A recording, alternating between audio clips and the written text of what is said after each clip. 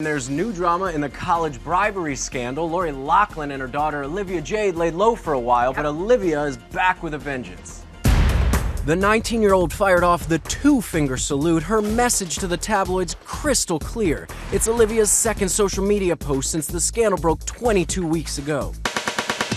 ET has learned Olivia has no plans to return to USC in the fall. Instead, the beauty vlogger wants to focus on rebuilding her brand and her business. We're told therapy has helped to bring the family together. Lori has apologized many times, and Olivia has forgiven her, but still carries some resentment. And today, casting was announced for the blonde and brunette lead actresses for Lifetime's college admissions scandal TV movie. The roles of the two moms won't be written as Hollywood stars like Lori and Felicity Huffman. Instead, Penelope Ann Miller plays a wealthy interior designer. Ironically, Penelope starred with Felicity in the ABC series American Crime. She's going to be fine. It would have been good for you to have been at the arraignment. We were with Gwen. Star Trek Discovery star Mia Kirshner has been cast to play a businesswoman. The movie will air this fall.